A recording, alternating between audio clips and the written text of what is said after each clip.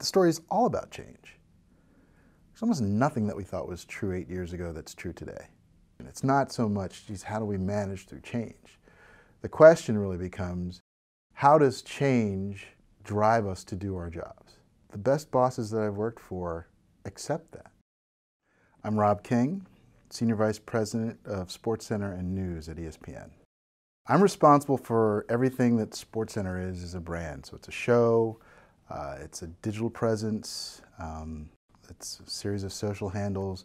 But SportsCenter is ESPN's promise to fans to be there reporting the news and telling stories about sports virtually at a 24/7, 365 level. I was in a Disney training program that asked a question of the 15 of us. The exercise was just write down the thing that vexes you most about your job. At that time, I was working in digital and print media. And I wrote, the thing that frustrates me is it's nice to have annual priorities that you can work on and measure. But in digital, man, priorities seem to be every 3 months, every 2 months. They're just changing all the time. So then the next part of the exercise was invert that statement and look at it and ask yourself whether or not that isn't actually your job. And so inverted, the statement read something along the lines of, the world in the digital space will change rapidly, and it is important to master the ability to identify new priorities every 2 to 3 months. And I was like, huh. And after that, I didn't feel so bad about the changing priorities. In fact, it was the job. It is a fun challenge when you accept that that's actually the gig. I mean, again, what it does is it gets rid of this mythic Shangri-La that once the changes are over, we can go back to where we were. That's just not the gig. That's not how it works.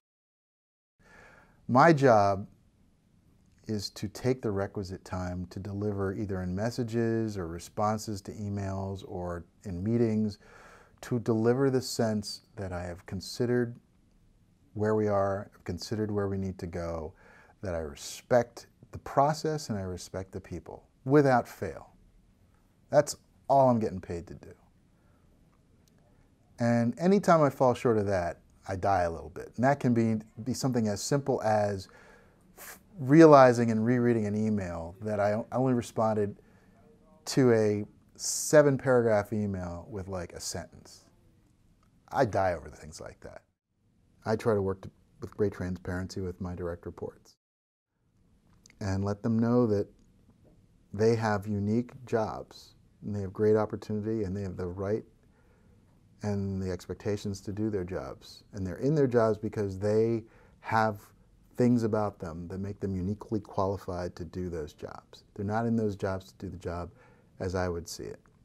That I'm open and always available for advice or to help them see parts of the picture they don't see, but they are there to make a difference.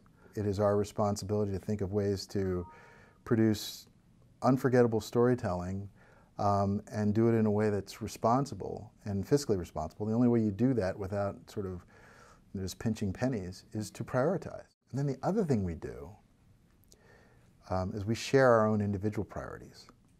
So within my direct reports, I ask them to say, tell me what you want to be able to say you achieved in the next 6 months.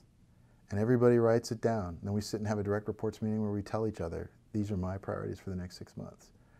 And so when we ask each other for help, or when we do something on air that really kind of shows those priorities in action, we share it and we celebrate. And, the really cool, like I said, the really cool spirit about our room now is that people really feel like they are the boss of something, and the people reporting them understand that they actually have the ability to make a difference and make some change. And I'm telling you that there's a lot of glory to be shared when that works that way. The biggest thing is accepting responsibility that the day-to-day is not my job. That there are many very talented people, very thoughtful people who are constantly charged with the day-to-day. And if I'm not thinking 3 to 6 months out in front, then I am not doing for them what they need me to do. It's easier in our news organization than some others because in sports, everything lies on a calendar for many months in advance.